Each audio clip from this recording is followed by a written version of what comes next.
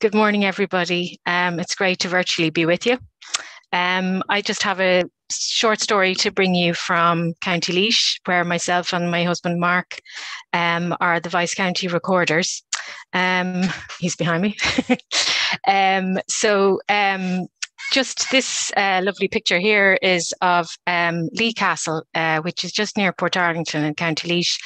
And about 5 or 6 years ago, well, 2014 now, I was asked to come on board a project where the local community were trying to get a conservation project going for their lovely local castle.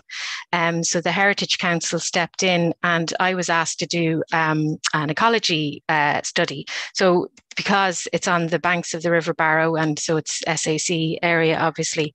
So I wasn't expecting I was looking forward to it, wasn't expecting too much. But when I got there, the castle was covered in this lovely wallflower. And it was literally, the walls were literally covered in it. And I, with my familiarity with County Laois, I hadn't come across it before. So it was standing out to me. On the ground under my feet, there was lots of this lovely flower, the greater celandine. And another one that I hadn't come across in County Laois. So they caught my eye and had a look into them and discovered they were both examples of this wonderful phrase, Archaeophyte denizen. So I've put in the Stace reasoning behind them, and so they're plants that have been in Ireland for centuries, since at least medieval times, and that they're here so long. Sometimes we're not 100% sure if they belong or if they were brought in, and that would be the case there with the greater celandine. But with the wallflower, we know it was brought in from the Mediterranean.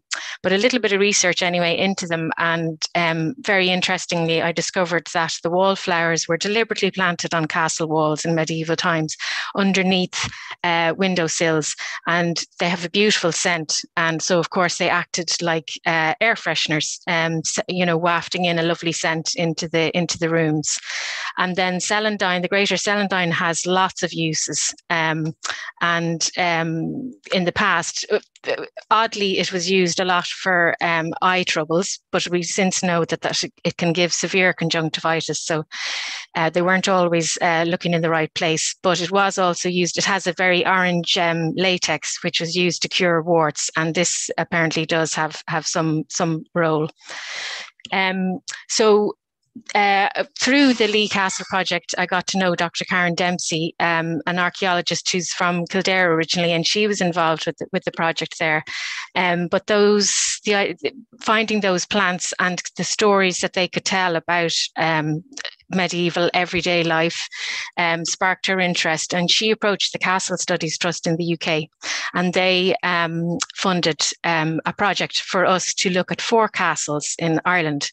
So these are the 4 castles that we chose. So we have Castle Cara in County Mayo, Castle Roach in County Louth, Adair Castle in County Limerick, and Carbury Castle in County Kildare. You're probably familiar with some of them. Some of them are open to the public, but they're all in lovely situations, in different situations. So before I look at a few more of the plants, I wanted to highlight this species, Pelletary of the Wall, because I found it on every castle, irrespective of circumstances. And it's something I have found on every castle I have ever looked at. And I'm interested to hear what the rest of you, maybe if you have ever been looking, and what you think. It does seem to have quite a lot of uses in the past. It was used as a diuretic, for pain relief, cough relief, and used as a poultice for fevers and boils. So it has a lot of uses and would have been very popular, but it's obviously very persistent, but particularly always associated with castle walls.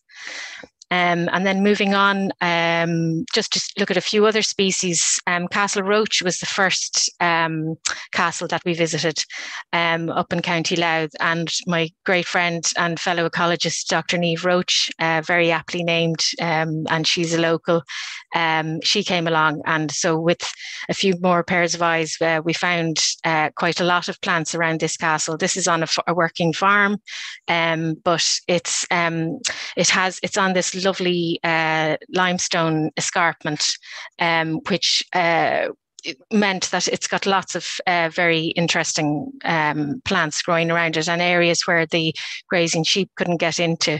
So this one here is my favourite of all of them, the milk thistle, Silybum marianum. It's got a lot of stories associated with it. You can see in the leaves at the bottom there that it has these kind of white veins.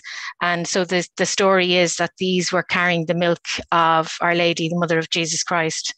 And you can see that in the name, the Latin name Marianum, and Fiocadon Mura, its Irish name, the thistle of Our Lady. So there's a lot of associations. But so and because of that, it was used to help lactating mothers improve their milk supply. So it's a very tangible link back to medieval life. Like the wallflowers being an air freshener, this is telling you something about everyday life in these castles. Hemlock down the bottom, well known for being highly poisonous, but it was used externally for a lot of different things. The slender thistle and broadwing thistle were both found there. They're very rare, but they were found there.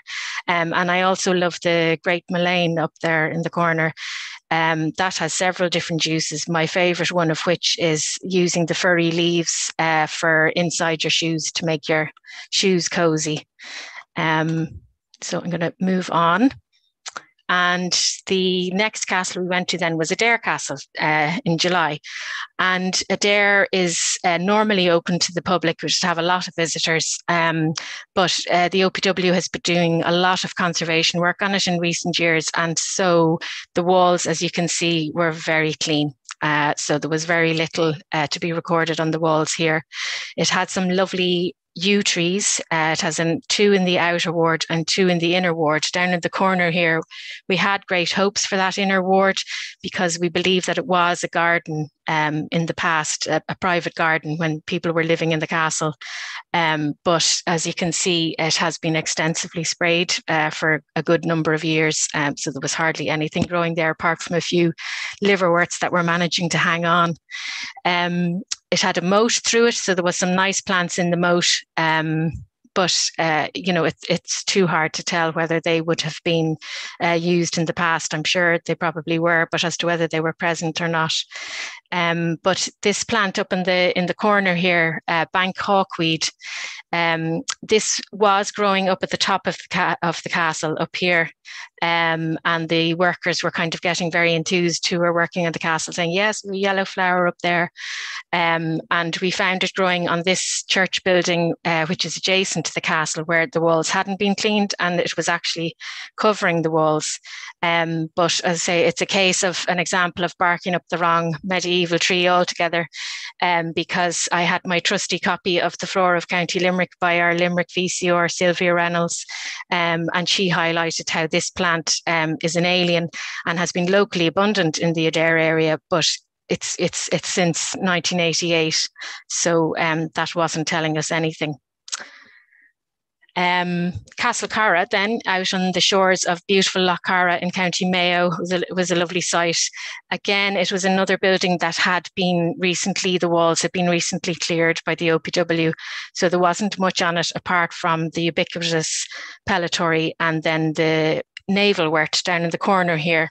But navelwort is another plant that I'm sure most of you would know from seeing on the walls, and it has a great history.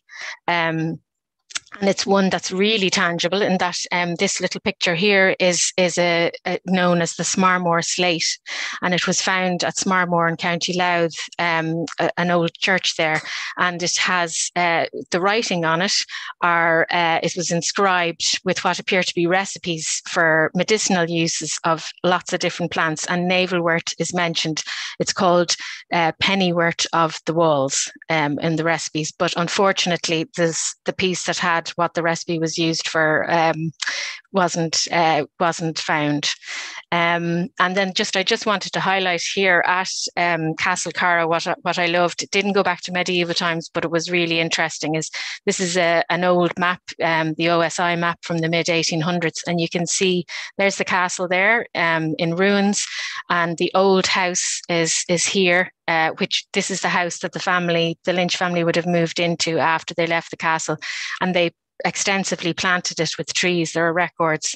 And this was the entrance kind of avenue, this crescent area. But that crescent area, it's a farmyard now, but you can see the crescent area. It has a row of crescent of beautiful hornbeam trees that I reckon must be at least 100, 200 years old.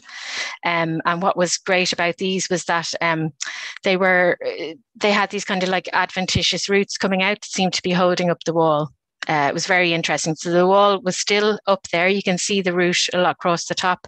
But here, the wall had collapsed. Karen's taking a picture there, and you can see the stones were all down, but some of the stones were still attached to the roots there. They were beautiful, really interesting. And then we went to Carbury Castle, the fourth castle, in July, and I just wanted to show this is a print taken from the 1700s, and you can see this doorway here. This is this doorway here. The castle is covered in ivy now, very well known. If you're up in North Kildare, you'll see it's got these very distinctive chimneys, which were distinctive then, and they're distinctive now. This castle is on a working farm. The area all around it is quite heavily grazed by cattle, but it did feature lots of pelletary of the wall. But in this case, the pelletary was growing really extensively on the ground, very lush growth. It also featured hemlock, and it had this one, hedge mustard, which is a probable archaeophyte and had loads of culinary and medicinal uses in the past. It was used as a pot herb for fish sauce. It was also used to treat hoarseness and chest complaints. So Karen and myself did lots of background research, obviously, and the most interesting papers and that we felt were the most relevant is one by the Laois, the Louth VCR of the past, Donald Sinnott, and past director of our Botanic Gardens. He wrote a terrific paper about looking at plants in folklore and legend, and he came up with this list of 9 species which he was finding in castles around the country. So that was back in 1979. So we didn't find all of those species. The best one was Castle Roach. We found 7 of the 9 species that he has listed there. And then this other paper was very interesting by Anne Connolly, a study done in Wales in the 1990s. And she has come up with many different lists of different types of areas around castles and also medieval abbeys. And her list is kind of, she found a bit more. And I'll point out, well, there's the hemlock and mallow, which we did find, the greater celandine, and the greater mullein, and white archangel, which is one that I love, this lovely plant here. And I've come across that myself at other times. It's growing right beside the ruins of Black Castle at Wicklow Town. And I also found it here. This is Old St. Peter's graveyard in the middle of Portlaoise town, which is part of the old medieval fortress that was set up. You have to wrap it up pretty quickly. Okay, grand. I will just this was just to show some further reading. So this slide will be there if people want to have a look at that. It has some of Karen's papers, and these were the books that I found most helpful. And this is just asking people questions. I'd love to hear if anyone else has any thoughts that they'd like to put on it, or maybe if they want to contact me. So that's it. Thank you very much.